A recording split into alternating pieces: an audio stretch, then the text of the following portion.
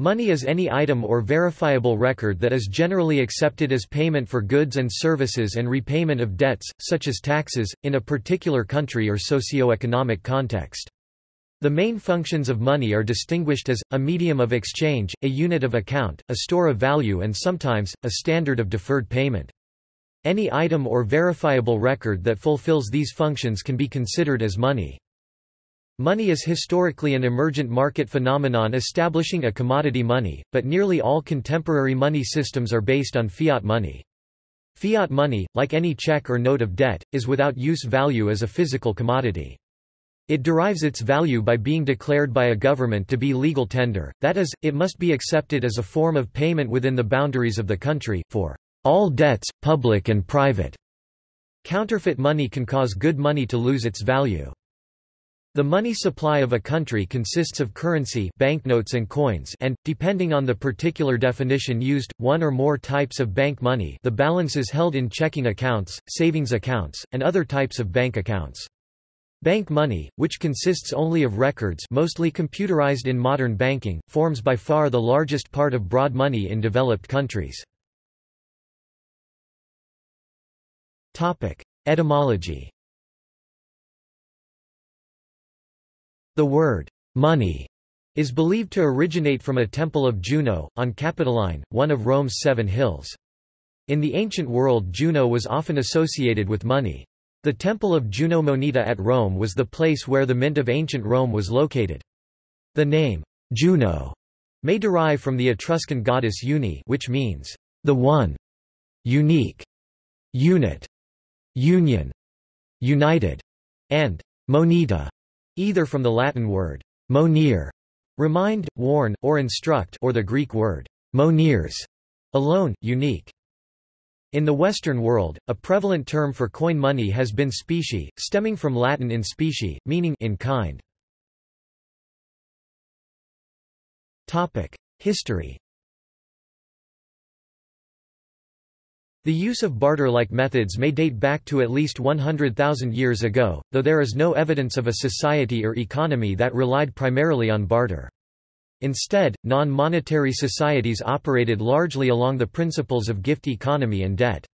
When barter did in fact occur, it was usually between either complete strangers or potential enemies. Many cultures around the world eventually developed the use of commodity money. The Mesopotamian shekel was a unit of weight, and relied on the mass of something like 160 grains of barley. The first usage of the term came from Mesopotamia circa 3000 BC.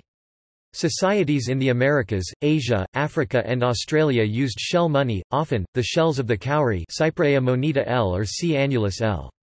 According to Herodotus, the Lydians were the first people to introduce the use of gold and silver coins. It is thought by modern scholars that these first stamped coins were minted around 650 to 600 BC. The system of commodity money eventually evolved into a system of representative money.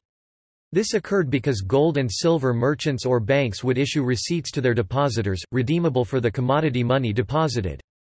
Eventually, these receipts became generally accepted as a means of payment and were used as money. Paper money or banknotes were first used in China during the Song dynasty.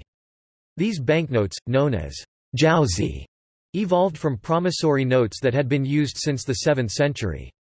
However, they did not displace commodity money, and were used alongside coins. In the 13th century, paper money became known in Europe through the accounts of travelers, such as Marco Polo and William of Rubruck. Marco Polo's account of paper money during the Yuan dynasty is the subject of a chapter of his book, The Travels of Marco Polo, titled, "How the Great Khan causeth the bark of trees, made into something like paper, to pass for money all over his country." Banknotes were first issued in Europe by Stockholm's Banco in 1661, and were again also used alongside coins. The gold standard, a monetary system where the medium of exchange are paper notes that are convertible into preset, fixed quantities of gold, replaced the use of gold coins as currency in the 17th–19th centuries in Europe. These gold standard notes were made legal tender, and redemption into gold coins was discouraged. By the beginning of the 20th century, almost all countries had adopted the gold standard, backing their legal tender notes with fixed amounts of gold. After World War II and the Bretton Woods Conference, most countries adopted fiat currencies that were fixed to the US dollar. The US dollar was in turn fixed to gold. In 1971 the US government suspended the convertibility of the US dollar to gold. After this many countries depegged their currencies from the US dollar, and most of the world's currencies became unbacked by anything except the government's fiat of legal tender and the ability to convert the money into goods via payment. According to proponents of modern money theory, fiat money is also backed by taxes. By imposing taxes, states create demand for the currency they issue. Functions.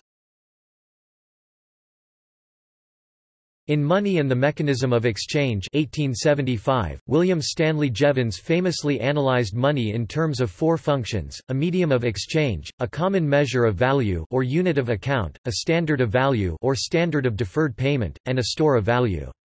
By 1919, Jevons's four functions of money were summarized in the couplet, "Money's a matter of functions four: a medium, a measure, a standard, a store." This couplet would later become widely popular in macroeconomics textbooks.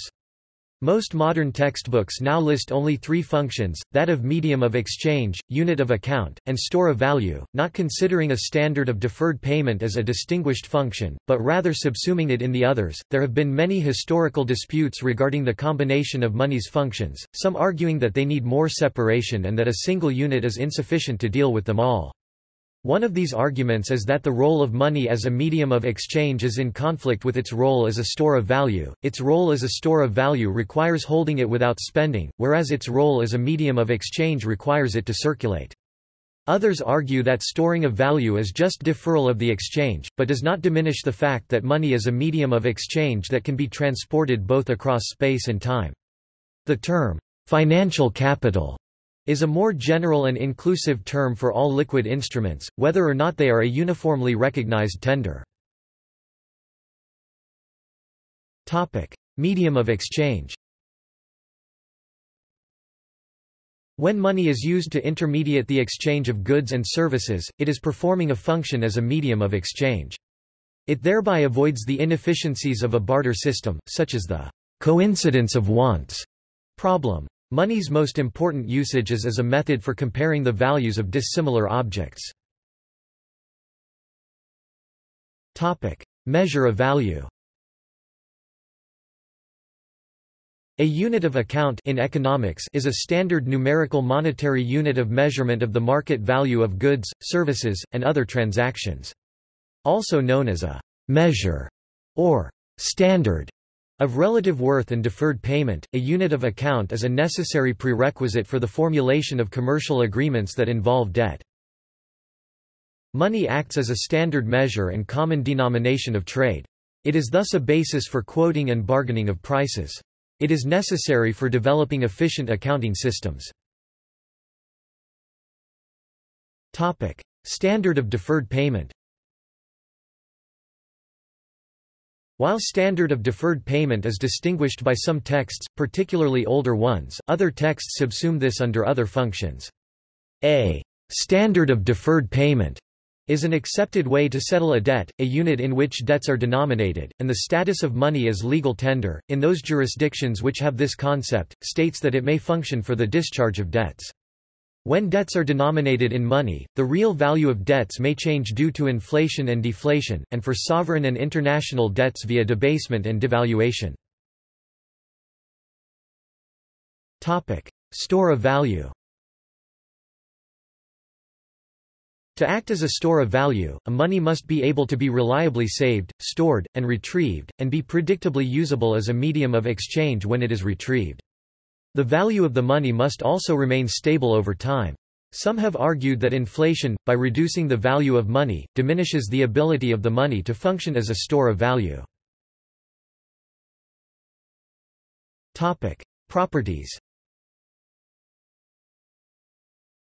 To fulfill its various functions, money must have certain properties. Fungibility, its individual units must be capable of mutual substitution, i.e., interchangeability.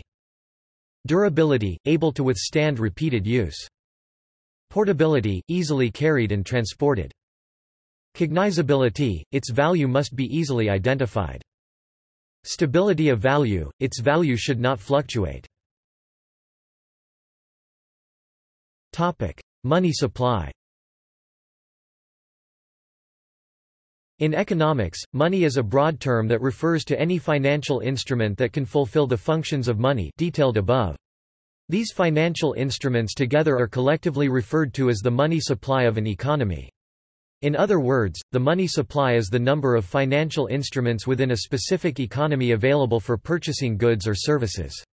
Since the money supply consists of various financial instruments, usually currency, demand deposits and various other types of deposits, the amount of money in an economy is measured by adding together these financial instruments, creating a monetary aggregate. Modern monetary theory distinguishes among different ways to measure the stock of money or money supply, reflected in different types of monetary aggregates, using a categorization system that focuses on the liquidity of the financial instrument used as money. The most commonly used monetary aggregates or types of money are conventionally designated M1, M2 and M3. These are successively larger aggregate categories. M1 is currency, coins and bills plus demand deposits such as checking accounts. M2 is M1 plus savings accounts and time deposits under $100,000, and M3 is M2 plus larger time deposits and similar institutional accounts. M1 includes only the most liquid financial instruments, and M3 relatively illiquid instruments. The precise definition of M1, M2 etc. may be different in different countries.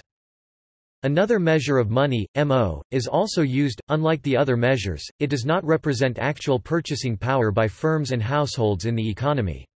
MO is base money, or the amount of money actually issued by the central bank of a country. It is measured as currency plus deposits of banks and other institutions at the central bank. MO is also the only money that can satisfy the reserve requirements of commercial banks. Creation of money. In current economic systems, money is created by two procedures. Legal tender, or narrow money (MO), is the cash money created by a central bank by minting coins and printing banknotes. Bank money, or broad money M1, M2, is the money created by private banks through the recording of loans as deposits of borrowing clients, with partial support indicated by the cash ratio. Currently, bank money is created as electronic money. In most countries, the majority of money is mostly created as M1, M2 by commercial banks making loans. Contrary to some popular misconceptions, banks do not act simply as intermediaries, lending out deposits that savers place with them, and do not depend on central bank money (MO) to create new loans and deposits. Market liquidity. Market liquidity describes how easily an item can be traded for another item, or into the common currency within an economy. Money is the most liquid asset because it is universally recognized and accepted as the common currency. In this way, money gives consumers the freedom to trade goods and services easily without having to barter. Liquid financial instruments are easily tradable and have low transaction costs. There should be no or minimal spread between the prices to buy and sell the instrument being used as money. Types. Currently, most modern monetary systems are based on fiat money. However, for most of history, almost all money was commodity money, such as gold and silver coins. As economies developed, commodity money was eventually replaced by representative money, such as the gold standard, as traders found the physical transportation of gold and silver burdensome. Fiat currencies gradually took over in the last 100 years, especially since the breakup of the Bretton Woods system in the early 1970s. Commodity.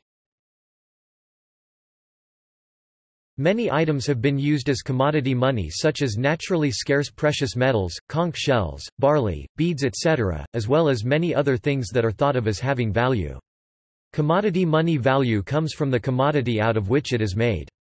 The commodity itself constitutes the money, and the money is the commodity. Examples of commodities that have been used as mediums of exchange include gold, silver, copper, rice, wampum, salt, peppercorns, large stones, decorated belts, shells, alcohol, cigarettes, cannabis, candy, etc. These items were sometimes used in a metric of perceived value in conjunction to one another, in various commodity valuation or price system economies. Use of commodity money is similar to barter, but a commodity money provides a simple and automatic unit of account for the commodity which is being used as money. Although some gold coins such as the Krugerrand are considered legal tender, there is no record of their face value on either side of the coin. The rationale for this is that emphasis is laid on their direct link to the prevailing value of their fine gold content. American eagles are imprinted with their gold content and legal tender face value. Topic: Representative. In 1875, the British economist William Stanley Jevons described the money used at the time as representative money. Representative money is money that consists of token coins, paper money or other physical tokens such as certificates, that can be reliably exchanged for a fixed quantity of a commodity such as gold or silver. The value of representative money stands in direct and fixed relation to the commodity that backs it, while not itself being composed of that commodity. Fiat.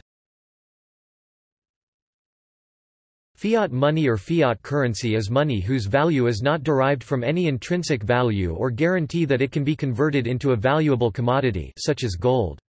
Instead, it has value only by government order fiat. Usually, the government declares the fiat currency, typically notes and coins from a central bank, such as the Federal Reserve System in the U.S. to be legal tender, making it unlawful not to accept the fiat currency as a means of repayment for all debts, public and private. Some bullion coins such as the Australian gold nugget and American eagle are legal tender, however, they trade based on the market price of the metal content as a commodity, rather than their legal tender face value, which is usually only a small fraction of their bullion value. Fiat money, if physically represented in the form of currency, paper or coins, can be accidentally damaged or destroyed. However, fiat money has an advantage over representative or commodity money, in that the same laws that created the money can also define rules for its replacement in case of damage or destruction. For example, the U.S. government will replace mutilated Federal Reserve notes U.S. fiat money if at least half of the physical note can be reconstructed, or if it can be otherwise proven to have been destroyed. By contrast, commodity money which has been lost or destroyed cannot be recovered. Coinage. These factors led to the shift of the store of value being the metal itself, at first silver, then both silver and gold, and at one point there was bronze as well. Now we have copper coins and other non-precious metals as coins. Metals were mined, weighed, and stamped into coins. This was to assure the individual taking the coin that he was getting a certain known weight of precious metal. Coins could be counterfeited, but they also created a new unit of account, which helped lead to banking. Archimedes' principle provided the next link. Coins could now be easily tested for their fine weight of metal, and thus the value of a coin could be determined, even if it had been shaved, debased or otherwise tampered with. See numismatics. In most major economies using coinage, copper, silver and gold formed three tiers of coins. Gold coins were used for large purchases, payment of the military and backing of state activities. Silver coins were used for mid-sized transactions, and as a unit of account for taxes, dues, contracts and fealty, while copper coins represented the coinage of common transaction. This system had been used in ancient India since the time of the Mahajanapadas. In Europe, this system worked through the medieval period because there was virtually no new gold, silver or copper introduced through mining or conquest. Thus the overall ratios of the three coinages remained roughly equivalent. Paper. In premodern China, the need for credit and for circulating a medium that was less of a burden than exchanging thousands of copper coins led to the introduction of paper money, commonly known today as banknotes. This economic phenomenon was a slow and gradual process that took place from the late Tang dynasty 618–907 into the Song dynasty 960–1279. It began as a means for merchants to exchange heavy coinage for receipts of deposit issued as promissory notes from shops of wholesalers, notes that were valid for temporary use in a small regional territory. In the 10th century, the Song dynasty government began circulating these notes amongst the traders in their monopolized salt industry. The Song government granted several shops the sole right to issue banknotes, and in the early 12th century the government finally took over these shops to produce state-issued currency. Yet the banknotes issued were still regionally valid and temporary. It was not until the mid-13th century that a standard and uniform government issue of paper money was made into an acceptable nationwide currency. The already widespread methods of woodblock printing and then Pai Sheng's movable type printing by the 11th century was the impetus for the massive production of paper money in pre-modern China.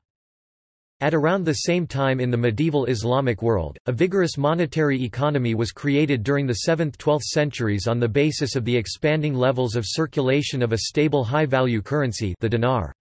Innovations introduced by Muslim economists, traders and merchants include the earliest uses of credit, checks, promissory notes, savings accounts, transactional accounts, loaning, trusts, exchange rates, the transfer of credit and debt, and banking institutions for loans and deposits. In Europe, paper money was first introduced in Sweden in 1661. Sweden was rich in copper, thus, because of copper's low value, extraordinarily big coins often weighing several kilograms had to be made. The advantages of paper currency were numerous. It reduced transport of gold and silver, and thus lowered the risks. It made loaning gold or silver at interest easier, since the specie gold or silver never left the possession of the lender until someone else redeemed the note, and it allowed for a division of currency into credit and specie-backed forms. It enabled the sale of stock in joint stock companies, and the redemption of those shares in paper. However, these advantages held within them disadvantages. First, since a note has no intrinsic value, there was nothing to stop issuing authorities from printing more of it than they had specie to back it with. Second, because it increased the money supply, it increased inflationary pressures, a fact observed by David Hume in the 18th century. The result is that paper money would often lead to an inflationary bubble, which could collapse if people began demanding hard money, causing the demand for paper notes to fall to zero. The printing of paper money was also associated with wars, and financing of wars, and therefore regarded as part of maintaining a standing army. For these reasons, paper currency was held in suspicion and hostility in Europe and America. It was also addictive, since the speculative profits of trade and capital creation were quite large. Major nations established mints to print money and mint coins, and branches of their treasury to collect taxes and hold gold and silver stock. At this time both silver and gold were considered legal tender, and accepted by governments for taxes. However, the instability in the ratio between the two grew over the course of the 19th century, with the increase both in supply of these metals, particularly silver, and of trade. This is called bimetallism, and the attempt to create a bimetallic standard where both gold and silver-backed currency remained in circulation occupied the efforts of inflationists. Governments at this point could use currency as an instrument of policy, printing paper currency such as the United States greenback, to pay for military expenditures. They could also set the terms at which they would redeem notes for specie, by limiting the amount of purchase, or the minimum amount that could be redeemed. By 1900, most of the industrializing nations were on some form of gold standard, with paper notes and silver coins constituting the circulating medium. Private banks and governments across the world followed Gresham's law, keeping gold and silver paid, but paying out in notes.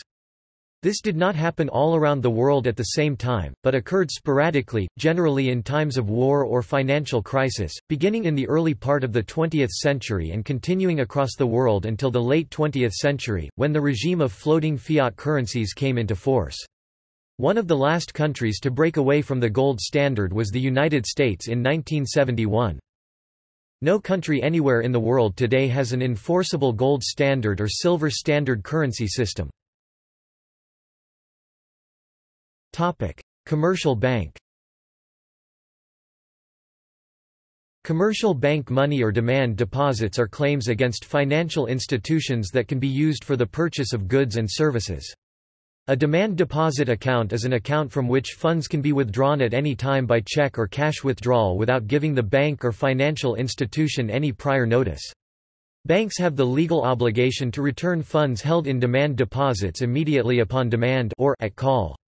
Demand deposit withdrawals can be performed in person, via checks or bank drafts, using automatic teller machines (ATMs), or through online banking. Commercial bank money is created through fractional reserve banking, the banking practice where banks keep only a fraction of their deposits in reserve as cash and other highly liquid assets and lend out the remainder, while maintaining the simultaneous obligation to redeem all these deposits upon demand. Commercial bank money differs from commodity and fiat money in two ways. Firstly, it is non-physical, as its existence is only reflected in the account ledgers of banks and other financial institutions, and secondly, there is some element of risk that the claim will not be fulfilled if the financial institution becomes insolvent. The process of fractional reserve banking has a cumulative effect of money creation by commercial banks, as it expands money supply, cash and demand deposits, beyond what it would otherwise be. Because of the prevalence of fractional reserve banking, the broad money supply of most countries is a multiple larger than the amount of base money created by the country's central bank. That multiple, called the money multiplier, is determined by the reserve requirement or other financial ratio requirements imposed by financial regulators. The money supply of a country is usually held to be the total amount of currency in circulation plus the total value of checking and savings deposits in the commercial banks in the country. In modern economies, relatively little of the money supply is in physical currency.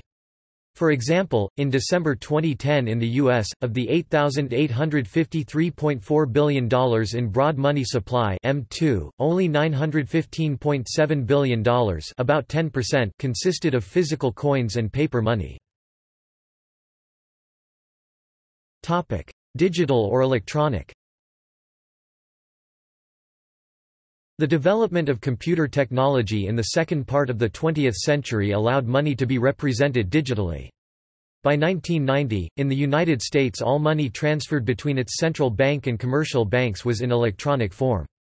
By the 2000s most money existed as digital currency in banks' databases. In 2012, by number of transaction, 20 to 58% of transactions were electronic, dependent on country. Non-national digital currencies were developed in the early 2000s. In particular, flues and beans had gained momentum before the dot-com bubble. Not much innovation occurred until the conception of Bitcoin in 2009, which introduced the concept of a cryptocurrency, a decentralized trustless currency. Topic: Monetary policy. When gold and silver are used as money, the money supply can grow only if the supply of these metals is increased by mining. This rate of increase will accelerate during periods of gold rushes and discoveries, such as when Columbus discovered the New World and brought back gold and silver to Spain, or when gold was discovered in California in 1848. This causes inflation, as the value of gold goes down. However, if the rate of gold mining cannot keep up with the growth of the economy, gold becomes relatively more valuable, and prices denominated in gold will drop, causing deflation. Deflation was the more typical situation for over a century when gold and paper money backed by gold were used as money in the 18th and 19th centuries. Modern-day monetary systems are based on fiat money and are no longer tied to the value of gold. The control of the amount of money in the economy is known as monetary policy. Monetary policy is the process by which a government, central bank, or monetary authority manages the money supply to achieve specific goals. Usually the goal of monetary policy is to accommodate economic growth in an environment of stable prices. For example, it is clearly stated in the Federal Reserve Act that the Board of Governors and the Federal Open Market Committee should seek to promote effectively the goals of maximum employment, stable prices, and moderate long-term interest rates. A failed monetary policy can have significant detrimental effects on an economy and the society that depends on it. These include hyperinflation, stagflation, recession, high unemployment, shortages of imported goods, inability to export goods, and even total monetary collapse and the adoption of a much less efficient barter economy. This happened in Russia, for instance, after the fall of the Soviet Union. Governments and central banks have taken both regulatory and free market approaches to monetary policy. Some of the tools used to control the money supply include changing the interest rate at which the central bank loans money to or borrows money from the commercial banks, currency purchases or sales, increasing or lowering government borrowing, increasing or lowering government spending, Manipulation of exchange rates. Raising or lowering bank reserve requirements. Regulation or prohibition of private currencies. Taxation or tax breaks on imports or exports of capital into a country. In the U.S., the Federal Reserve is responsible for controlling the money supply, while in the euro area the respective institution is the European Central Bank. Other central banks with significant impact on global finances are the Bank of Japan, People's Bank of China and the Bank of England. For many years much of monetary policy was influenced by an economic theory known as monetarism. Monetarism is an economic theory which argues that management of the money supply should be the primary means of regulating economic activity. The stability of the demand for money prior to the 1980s was a key finding of Milton Friedman and Anna Schwartz, supported by the work of David Laidler, and many others. The nature of the demand for money changed during the 1980s owing to technical, institutional, and legal factors, and the influence of monetarism has since decreased. Money investment. In economics, in many cases, the money can be treated as the capital. The capital can be invested into the capital markets with a goal to get the high return on investment (ROI) premium.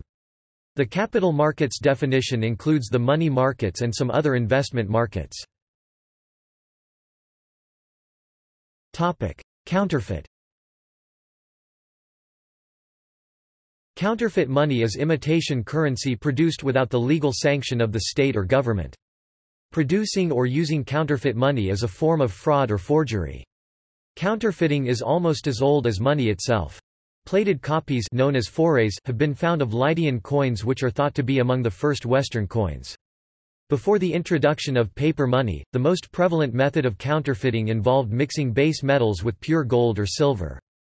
A form of counterfeiting is the production of documents by legitimate printers in response to fraudulent instructions. During World War II, the Nazis forged British pounds and American dollars. Today some of the finest counterfeit banknotes are called superdollars because of their high quality and likeness to the real US dollar. There has been significant counterfeiting of euro banknotes and coins since the launch of the currency in 2002, but considerably less than for the US dollar. Laundering. Money laundering is the process in which the proceeds of crime are transformed into ostensibly legitimate money or other assets. However, in a number of legal and regulatory systems the term money laundering has become conflated with other forms of financial crime, and sometimes used more generally to include misuse of the financial system involving things such as securities, digital currencies, credit cards, and traditional currency, including terrorism financing, tax evasion, and evading of international sanctions. See also References. Further reading. Keene, Steve. February 2015. What is Money and How is it Created? Uses arguments from Graziani, Augusto 1989, The Theory of the Monetary Circuit, Thames Papers in Political Economy, Spring, pp. 1–26. Banks create money by issuing a loan to a borrower, they record the loan as an asset, and the money they deposit in the borrower's account as a liability. This, in one way, is no different to the way the Federal Reserve creates money. Money is simply a third party's promise to pay, which we accept as full payment in exchange for goods. The two main third parties whose promises we accept are the government and the banks. Money is not backed by anything physical, and instead relies on trust. Of course that trust can be abused. We continue to ignore the main game, what the banks do for good and for ill, that really drives the economy. Forbes. Hartman, Mitchell. October 30, 2017. How much money is there in the world? I've always wondered. Story series. Marketplace. American Public Media. Retrieved October 31, 2017. External links. Media related to money category at Wikimedia Commons. Quotations related to money at Wikiquote. The dictionary definition of money at Wiktionary. Money. BBC Radio 4 discussion with Niall Ferguson, Richard J. Evans and Jane Humphreys in Our Time, Mar. 1, 2001.